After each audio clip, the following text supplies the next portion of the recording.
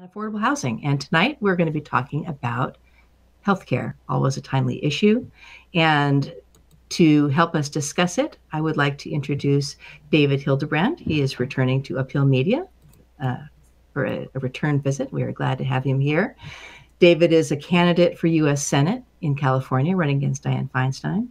He currently works as a legislative analyst in Sacramento. He was the staging location director for Bernie Sanders' campaign in the California 6th District.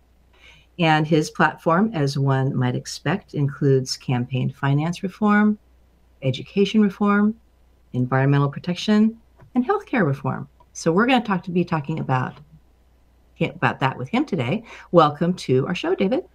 Except that he just dropped. Oh no! Oh no! Oh no! I don't know. I was watching it. We're getting ready to go. I'm like, here we go, and then he drops. Oh dear. So here's David's card, everybody. Here's David's card. Well, in this picture, I'll have you know this picture was taken today as he was flying back from Los Angeles. He was participating in the women's marches. He's even got his Boycott Driscoll t-shirt on there. If you're not already boycotting Driscoll berries, you should. And what else can I say about David? Yeah, come back in. This can't happen 3 shows in a row. Everybody's laughing at us. That's all right. Well, there he is. There's he's back. There he is. Unmute, David. We get him set there. We could talk about infrastructure and the internet as well. There he is. All right, there's David. Oh my God, thank you. I'm so glad to see you, David. So all I saw is disconnected and wait, and I was like, no. No. So I actually unplugged my hard line and put it on Wi-Fi. So we're just gonna play it by the seat of our pants here tonight.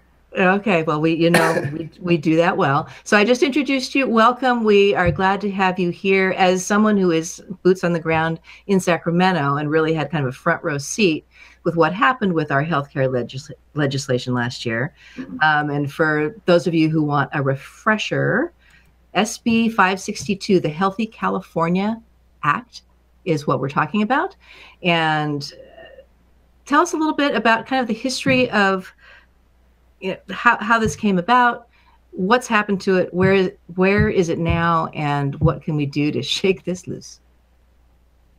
Well, it started basically the first time Californians tried to get single-payer healthcare, universal healthcare, was in 1994. It didn't really go anywhere. And then Sheila Keel introduced 840 in 2006, and it was vetoed by Governor Arnold Schwarzenegger.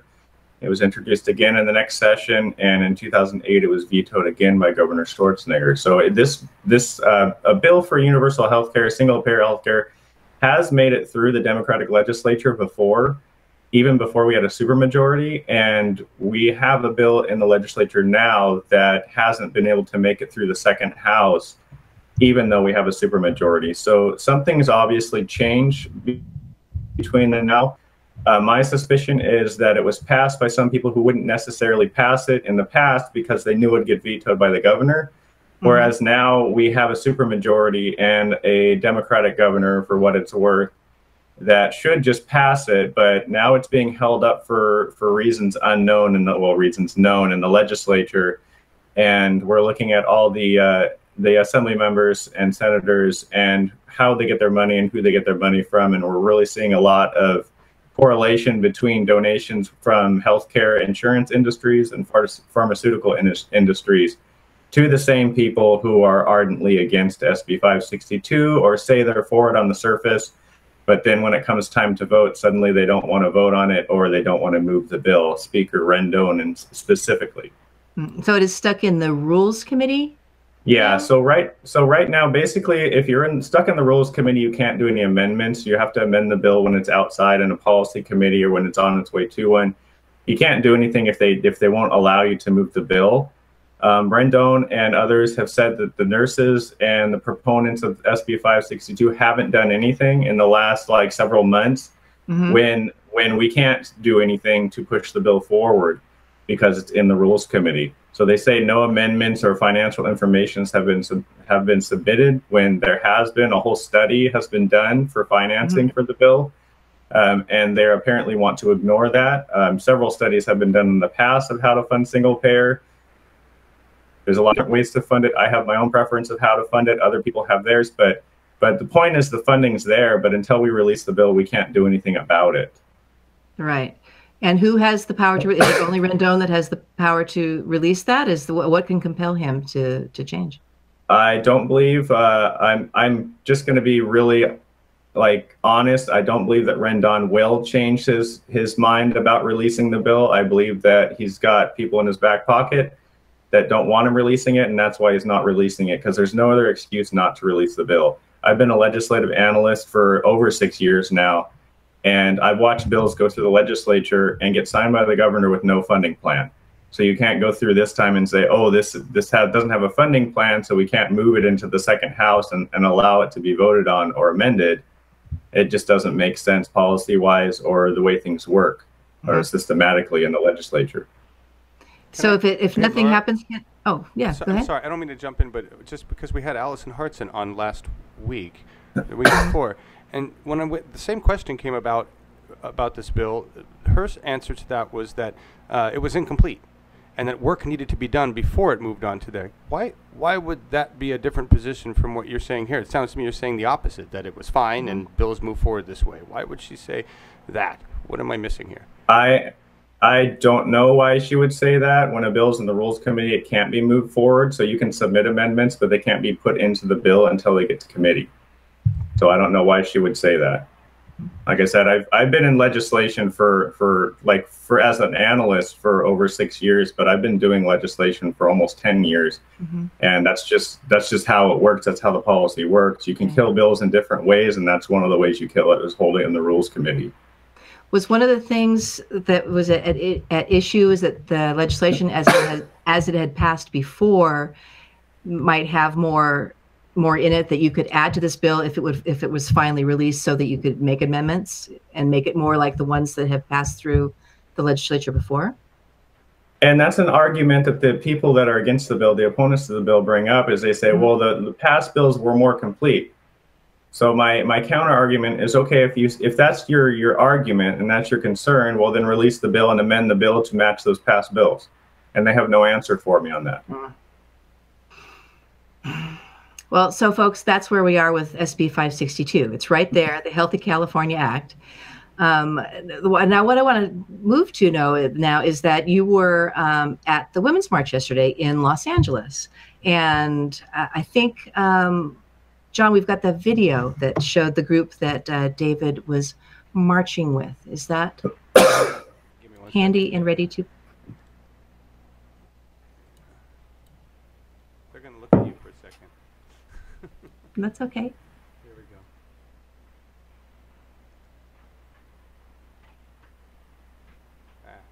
go. With the Women's March in Los Angeles is taking place right now. We have our contingency for healthcare for all, as you can see, and we're going to be marching soon, and we're going to be leading one of the contingencies here, one of the streets of the parade. I understand that there's going to be like 4 different areas where people are going to be marching. So here we come, folks. Ladies and gentlemen, here comes the Senate bill. The moment you've been waiting for. Here comes the Senate bill. The pride of the nurses. Here comes the Senate bill. Bill 562.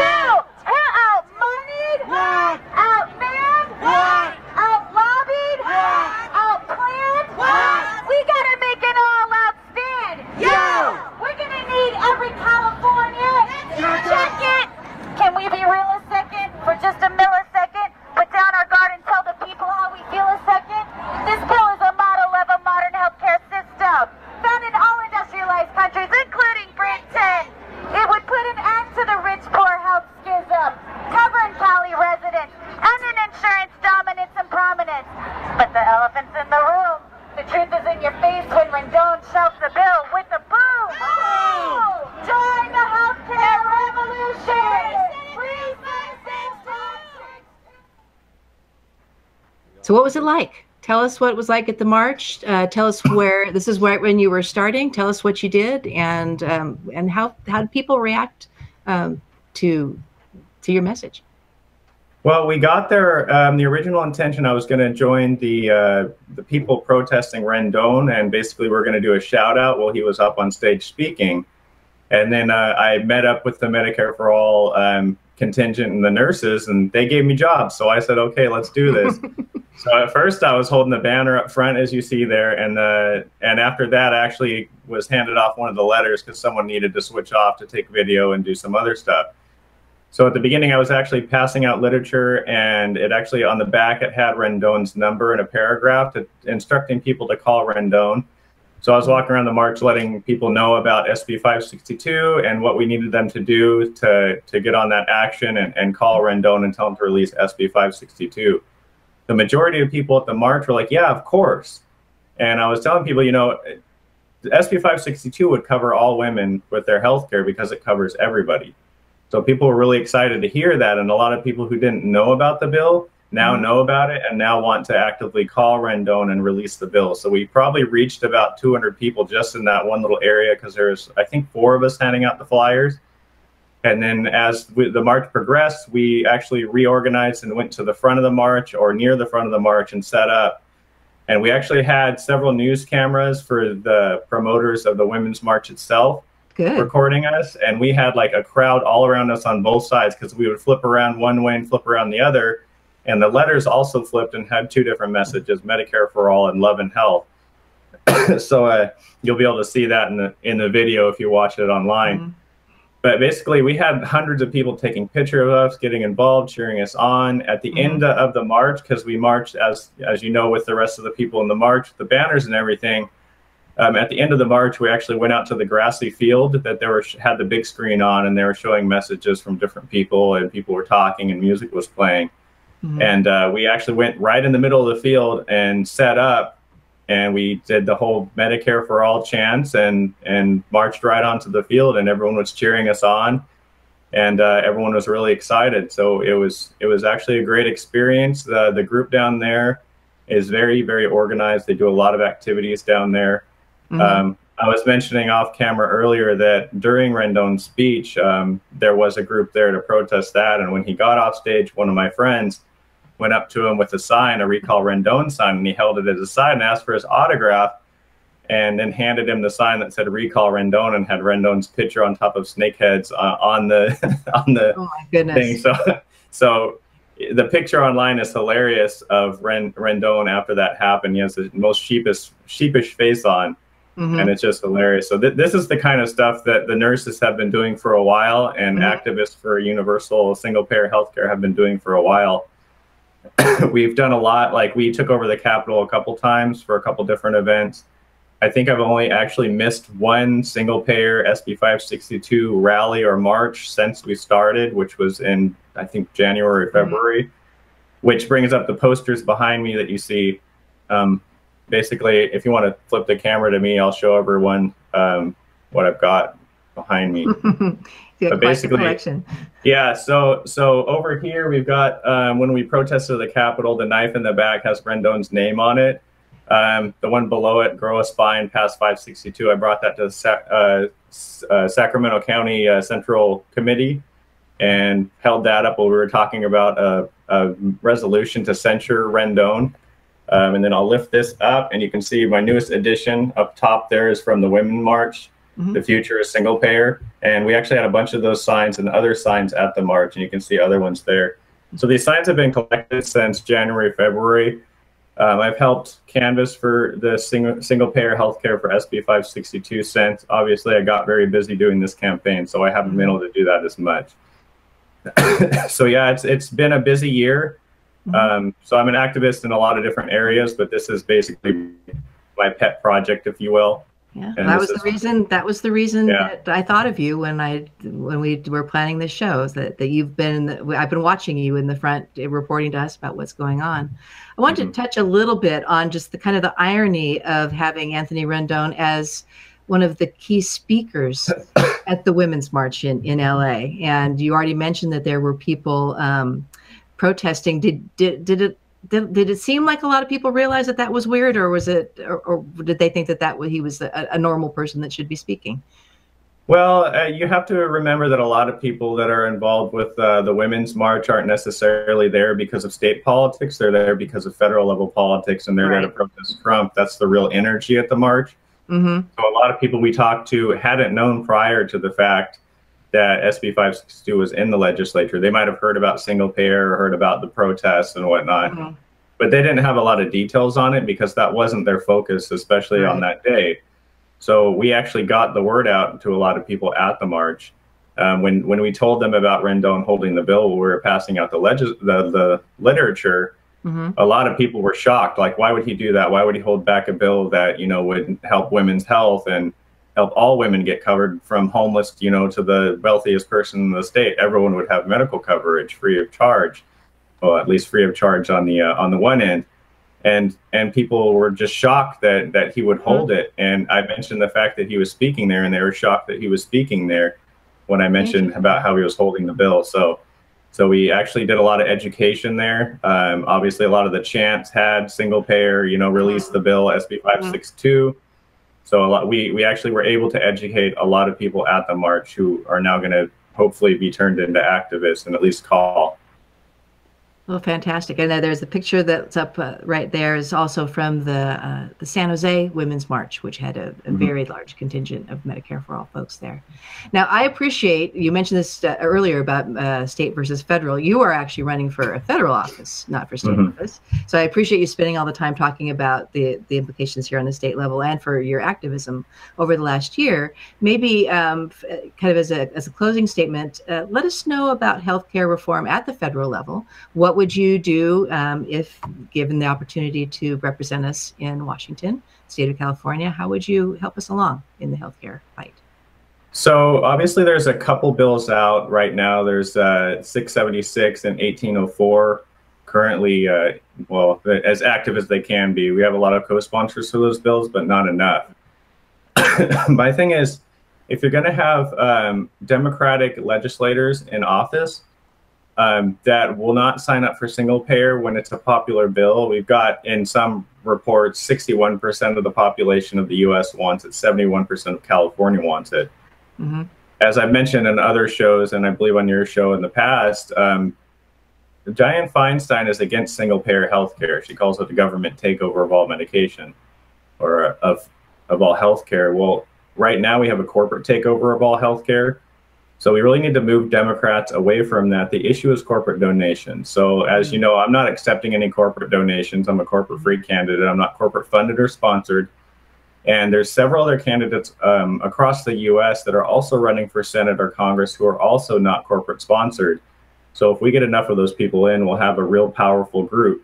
The concern is that if we elect the same corporate sponsored candidates into office, then once the Republicans fall out of favor and the Democrats take back over, we'll still be in the same position we were in before. Right. So they'll make up an excuse not to support it once they're back in power, and we'll have business as usual. And that's because they get the funding from the health insurance companies and pharmaceutical companies.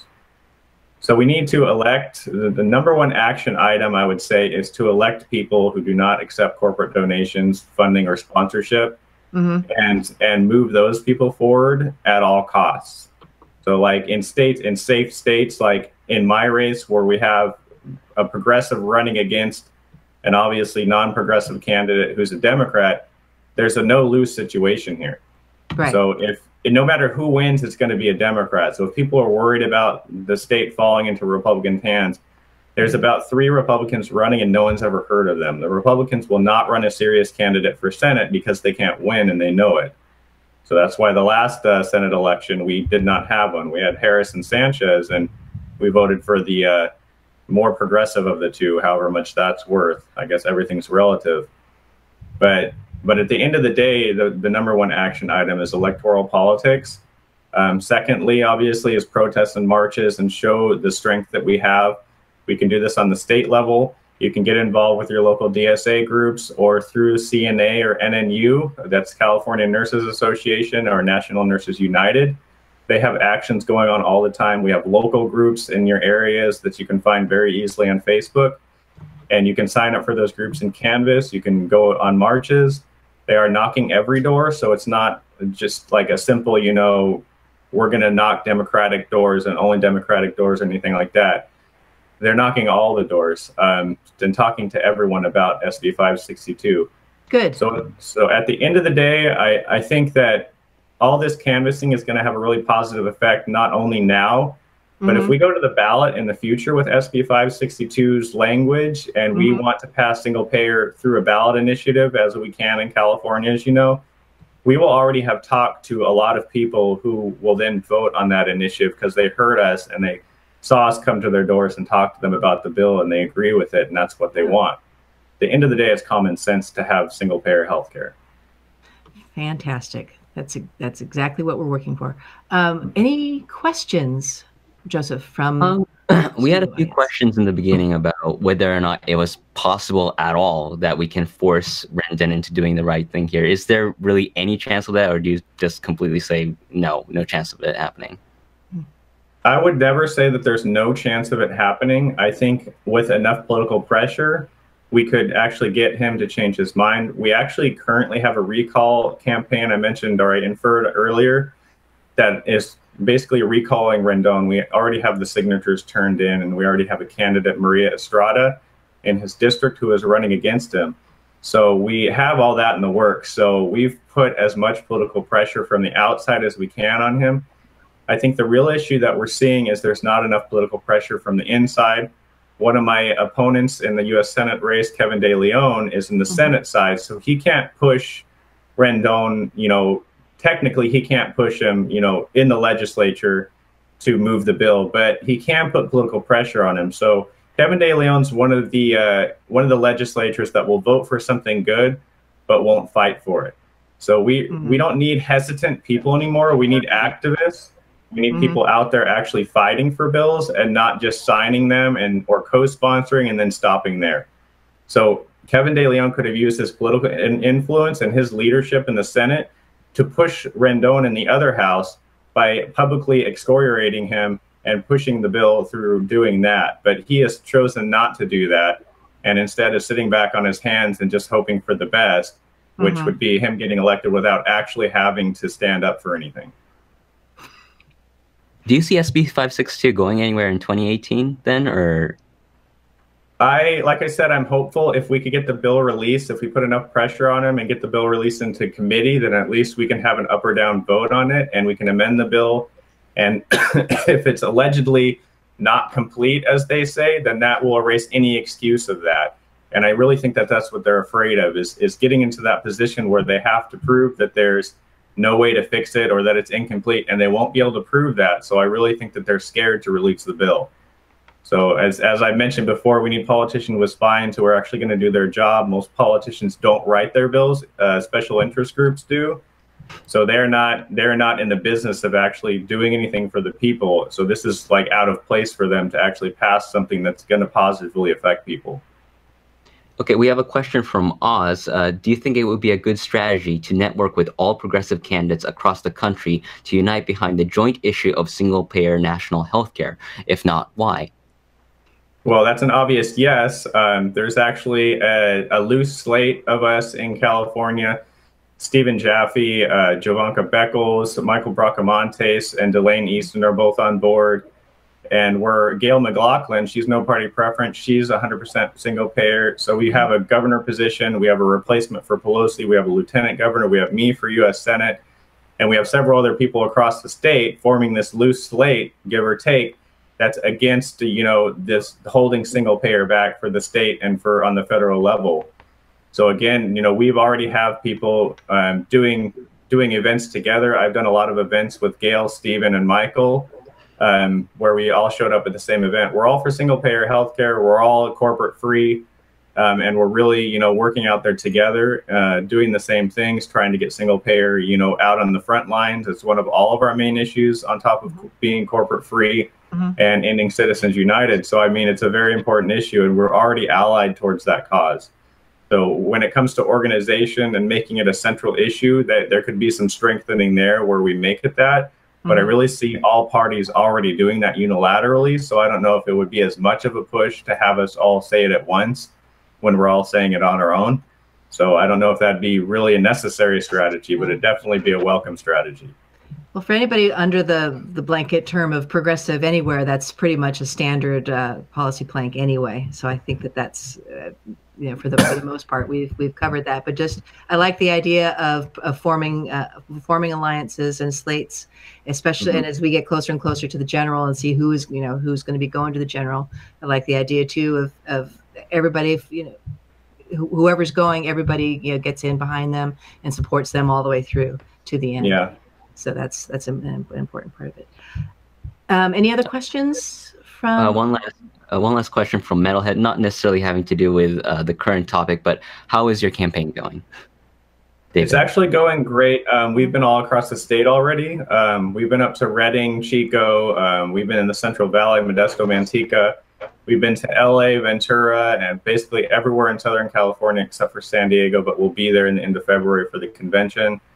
I'm going to the North Coast in 2 weeks, and I'll be back in LA next week for the Field of Burn LA endorsement meeting. So if you're in the LA area, please show up to there if you're a member especially, and vote for me for that endorsement.